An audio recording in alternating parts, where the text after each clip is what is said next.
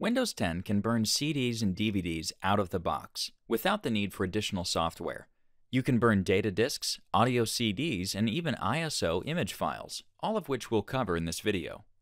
For our first example, we'll burn a data disk. So to get started, insert a blank disk into your CD or DVD writer.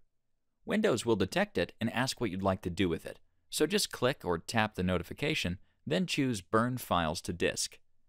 If the notification doesn't appear automatically, you can also bring it up manually by opening File Explorer from the taskbar and going to This PC on the left, then double-clicking your DVD-RW drive from the right. Next, enter a disk title, which can be anything up to 16 characters long. Then choose how you want to use it.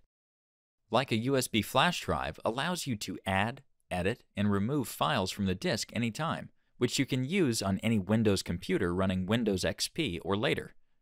Or choose with the CD or DVD player to use it on non-Windows PCs, or in compatible CD or DVD players that can play digital media formats like JPEG, MP3, or MP4. Note that this option doesn't allow you to edit or remove the files once they've been burned. For this example, we'll use it like a USB flash drive and click Next. Windows will then format the disk, which might take a minute or so. When it's done, double-click your DVD-RW drive to open it up so you can add the files you want to burn. An easy way to do that is to right-click File Explorer's taskbar icon and open a second copy of the app. Next, drag the window from the top over to the left edge of the screen to snap it to that side. Then, select the other window on the right to snap it to the other side. Now you can drag and drop files between the two. Just browse your content from the left window and select all the items you want to transfer, holding down the Control key on your keyboard to choose multiple items. If you select the wrong item by mistake, click it again to deselect it, or click anywhere else to undo the selection. Alternatively, if the items you want are all grouped together, you can select the first one in the group, hold down the Shift key on your keyboard, then choose the last one, which will automatically select everything in between. Lastly, you can also just click and drag a selection box around the items you want. Once you've made your selections, just drag them over to the empty disk to burn them, which could take several minutes depending on the size of your data.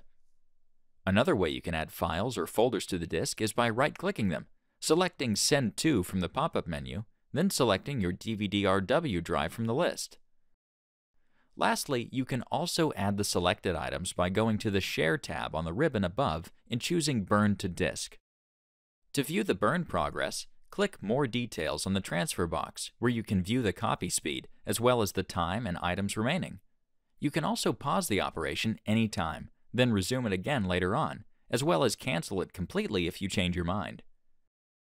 Once the burn's completed, you can remove the disk by going back to This PC on the left, then right-clicking the DVD-RW drive and selecting Eject from the pop-up menu. This will close the session so you can use the disk on other computers, then eject the disk automatically when it's done. You can now use the disk in any Windows PC running XP or later. In the next example, we'll burn a bunch of videos onto a DVD so we can view them on a TV using a compatible DVD player. First, insert the blank DVD. Then tap or click the notification that appears and choose Burn Files to Disk. Next, enter a title for the disk like before, but this time choose With a CD or DVD player.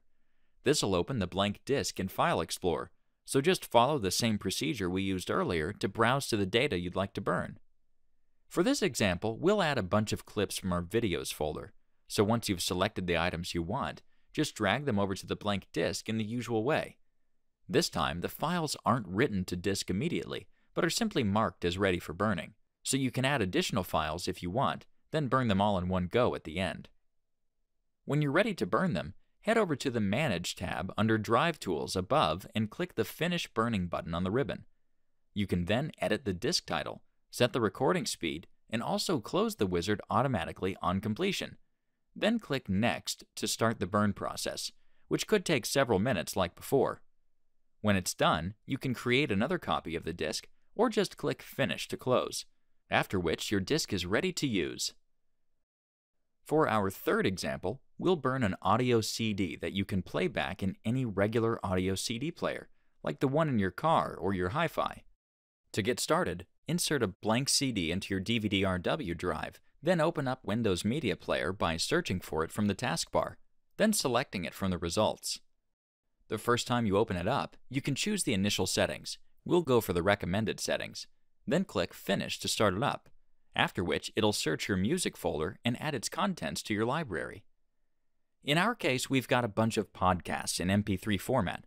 When we burn them to CD, Media Player will convert them automatically to audio CD format, so they can be played back in any consumer CD player. To compose your audio CD, click the Burn tab on the upper right, then just drag the titles you want over to the burn list on the right. Most audio CDs can fit around 80 minutes of audio on them, so as you drag items, it'll tell you how long each title is and how much time is remaining on the disc. If you go over the 80 minutes, it'll start a second disc automatically, as shown here. If you don't want to run over to a second disc, you can right-click an item and remove it from your burn list, then replace it with something a little shorter so that everything fits on a single disc. Once you've composed your list, you can then drag items up or down to reorder the list, which will change the playback order. You can also click the heading above to give the disc a title. When you're ready, click the Start Burn button above to begin burning the disc, which might take several minutes depending on the speed of your burner.